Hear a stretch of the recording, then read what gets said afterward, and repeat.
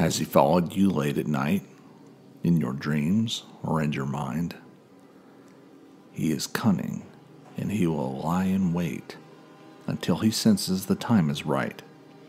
Then, when you least expect it, he will pounce, taking your freedom, your confidence, your courage. Once he has you in his bite, he will control your life. He will make you do things you never thought you could or should. Those who have not met the black dog will not understand where you are or who you are, and they will not know where to find you or your soul.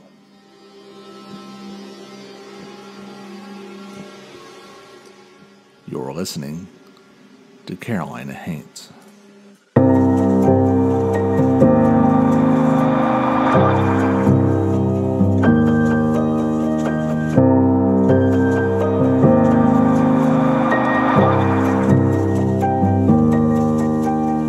Welcome, dear listener, to the season finale of the Carolina Haints podcast, brought to you by Wreak Havoc Productions and A Darker World. I'm your host, Dan Sellers. Black dogs are one of those urban legend staples, right up there with hitchhiking ghosts, gravity hills, and crybaby bridges. Pretty much every county and every state has their own black dog tale, and the Carolinas are no different. Sometimes it's a dog, and sometimes it's an evil, demonic presence. But sometimes it's a happy hound.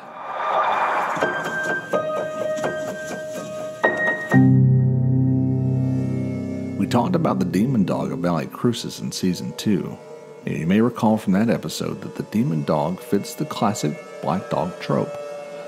The black dog motif has been described as, quote, a nocturnal apparition, in some cases a shapeshifter, and is often said to be associated with the devil, end quote. It's usually quite large and, more often than not, has glowing red eyes.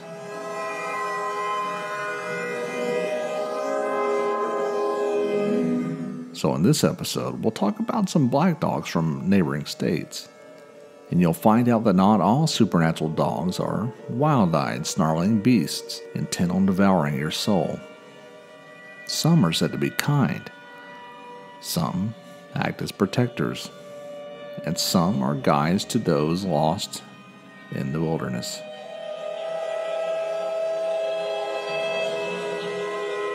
First, let's talk about one of the most famous paranormal pooches, who isn't even black. It's the ghost Hound of Goshen. It all happened around 1850 on Old Buncombe Road in Goshen, South Carolina, what's now part of the Sumter National Forest between the towns of Newberry and Union. A traveling salesman was passing through the area with his dog. A big, white, friendly dog that was very loyal and obedient to its owner. About the same time, a murder took place in the community.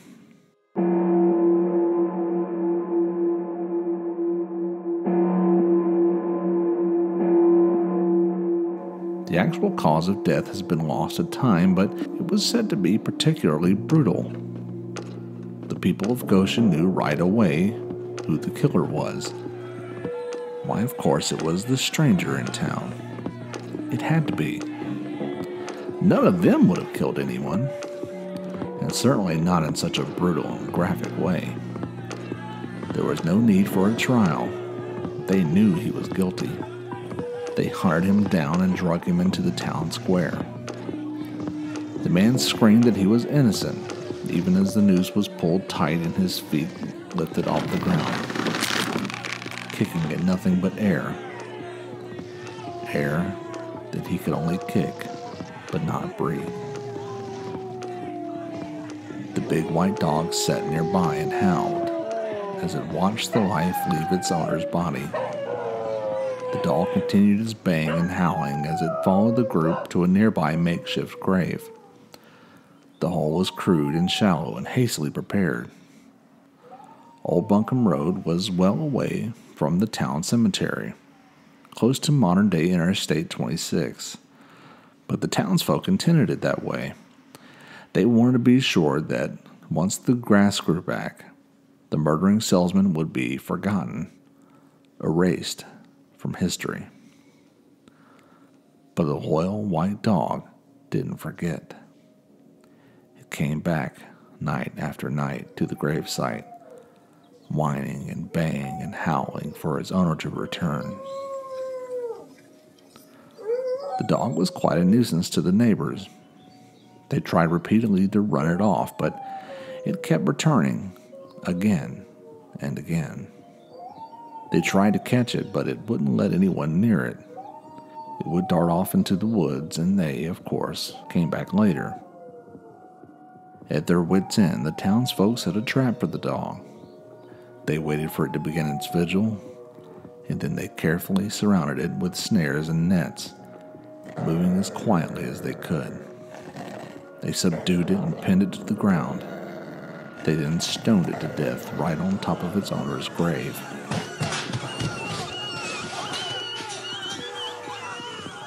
The dog didn't want a grave. It was drug off and tossed into the woods beside Old Buncombe Road.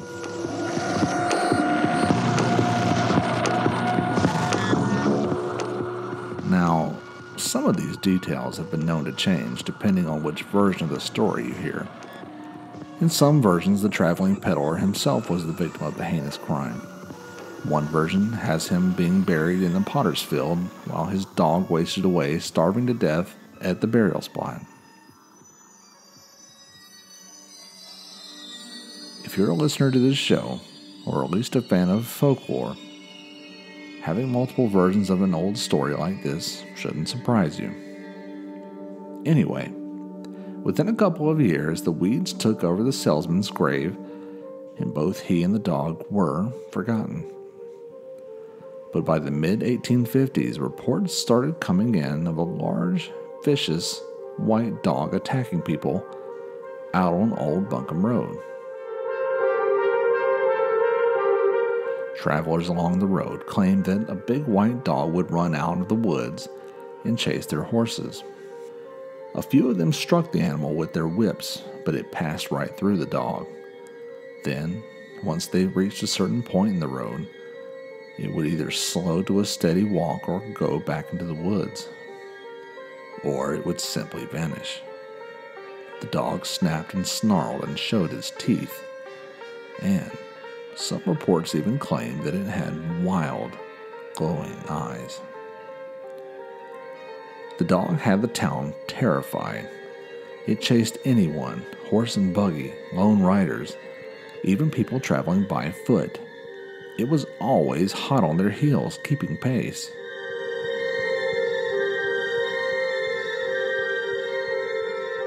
Now wait. If it could keep pace with a horse, then it could easily take down a person, if that's what it wanted. One local man, Dr. Cofield, surmised that it was actually a friendly dog.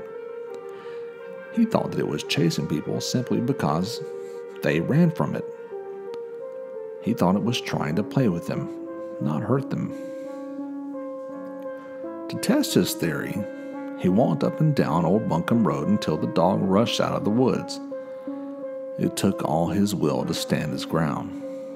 The beast was, indeed, horrifying, with its large, toothy grin, its glowing red eyes locked on his, drool streaming from its snarling mouth. But he kept walking at the same leisurely pace, and when the dog got close to him, it slowed as well and peacefully walked alongside him.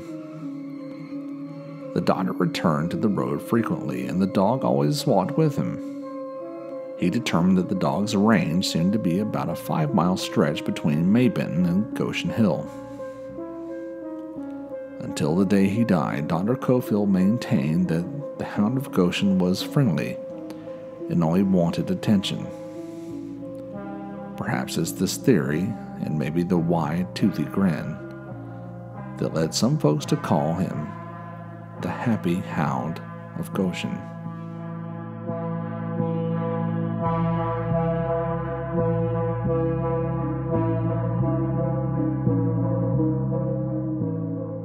However, very few people, if any, were as brave or foolhardy as Dr. Cofield. Everybody ran from the wild-looking beast, including a man named Jim Garrett. Jim encountered the dog in 1967. He had heard stories of the Hound of Goshen and knew that it was believed to be friendly. But those stories were the last thing on his mind when he saw the huge dog sprinting toward him. He ran. He ran as fast and as hard as he could. With the hound nipping at his heels, he ran, and then he stumbled, tumbling and rolling and finally coming to a stop right in the middle of the road. In that moment, his thoughts weren't on the pain in his limbs, but the sight of the dog stepping onto his chest, pinning him down. And then, Jim fainted. He awoke on the shoulder of the road, and there were traces of blood on his clothes and bite marks on his arm and neck. However, the bite marks were shallow, barely breaking the skin. Nonetheless, Jim Garrett believed wholeheartedly that the hound was intent on killing him that night. I'm sure Dr. Cofield would have said that the dog was merely playing, perhaps even protecting him by pulling him out of the middle of the road and onto the shoulder.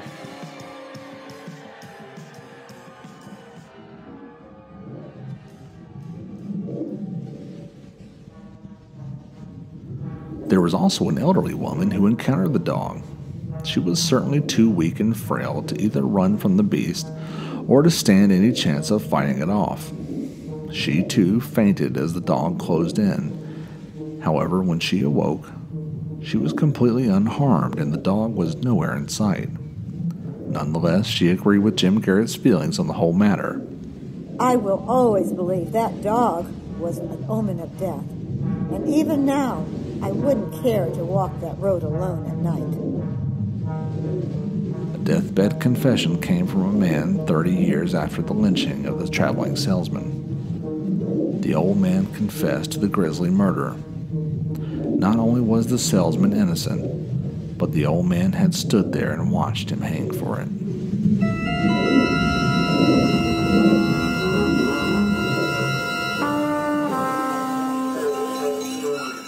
For a different, more traditional black dog tale, we turn to our neighbors to the north. At the westernmost pointy tip of Virginia, there are stories of a black dog that appears to the worst of sinners, lying on their deathbeds. Some believe that the dog is Satan himself. It supposedly started in the early 1800s with an individual who was the worst of the worst. He was born wealthy and spoiled and psychotic. He would occasionally murder a random slave just to show others what would happen to him if they got out of line. To further humiliate them, he refused to allow them to bury the slain until they had finished their daily chores for his plantation. He was married at least 5 times, each one a very wealthy woman, and each one of them mysteriously died within a few months of marriage, leaving their possessions to him. Everyone in the area hated him, and eventually he grew old and weak and started to near death. His slaves and servants hid their smiles as they prepared his deathbed, but he refused to go quietly. He lasted longer than anyone thought possible as he clutched the sheets between his clenched fists and yelled at the ceiling, challenging God to show himself and explain why he had to die. Why was God taking everything from him that he had built? As the days passed, the man's rantings became more vile and sacrilegious, demanding that God show himself. But it was not God that visited that night. Shortly after midnight, when the old man had exhausted himself screaming and the servants felt sure that he couldn't possibly make it to another morning, they heard a slow, methodical shuffling from the hallway. As it drew closer, the shuffling was accompanied by a sniffling and the click-clack of claws on the hardwood floor. A sense of dread and terror filled everyone in the room, and they all backed away from the door. Even the old man noticed the change, proclaiming triumphantly, "So he's finally come." But what came through the door was an enormous black dog with glowing red eyes. It stood almost as tall as some of the women in the room. The dog ignored everyone, focusing all its attention on the old man. It slowly walked around to the foot of the bed, never taking its eyes off the old man. He recognized the animal for what it was. "It's the devil come to take me." The dog reared up on its hind legs, nearly touching the ceiling, straddling the old man in his deathbed, staring down into his eyes. As the dog stood over him, his breathing became progressively slower and more shallow until it stopped completely. The dog then strode back out of the room as slowly as it had entered.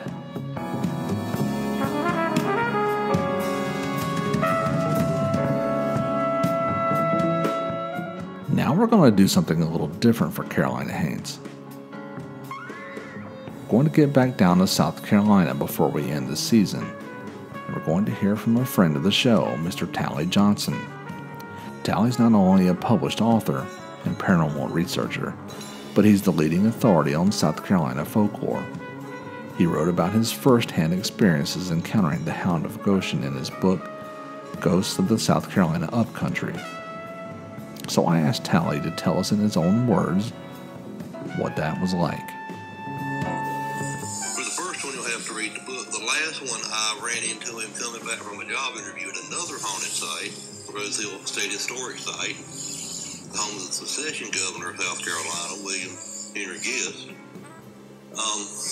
Coming back about 7 o'clock on an October evening, had to pass the turn for the road that the hound's known to haunt.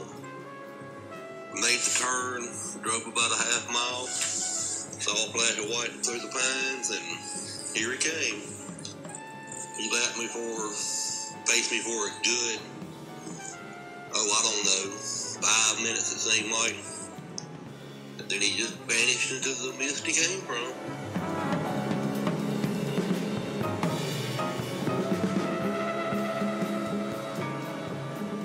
More about these stories, check out Haunted South Carolina, Ghosts and Strange Phenomena of the Palmetto State by Alan Brown. There's Legends and Lores of South Carolina by Sherman Carmichael. South Carolina Ghosts from the Coast to the Mountains by Nancy Roberts. Best Ghost Tales of South Carolina by Terrence Zebke.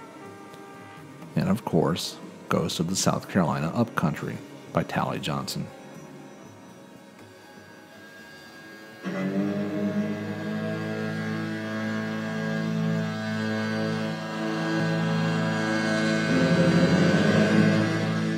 This episode was researched and written by Jeffrey Cochran. It was produced and hosted by me, Dan Sellers. You can find everything that Jeff's up to at adarkerworld.com, and you can learn everything that we're up to at wreakhavocproductions.com.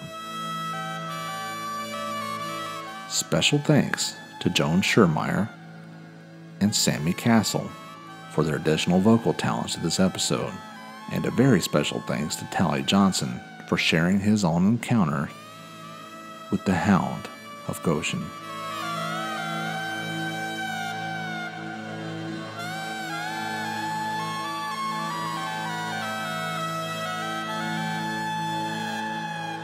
You can find the Carolina Haints podcast on iTunes, Stitcher, Spotify, iHeartRadio, and YouTube, or you can listen directly from the feed at carolinahaints.libsyn.com. Be sure to like and follow us on Facebook at facebook.com/CarolinaHaints.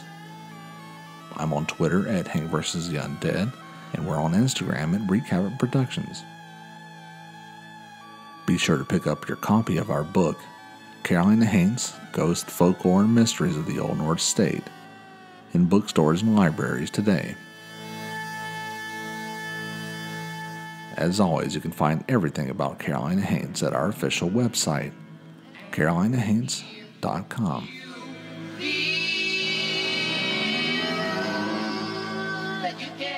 If you're a fan of this show, do us a favor. Leave us a review and share the show with your friends. Everybody's got that friend that loves creepy stories. As always, you can send us your questions, comments, or concerns to wreakhavocproductions@gmail.com. This show marks the end of the 5th season of the Carolina Haints podcast. I hope you've enjoyed listening to these episodes as much as we've enjoyed making them.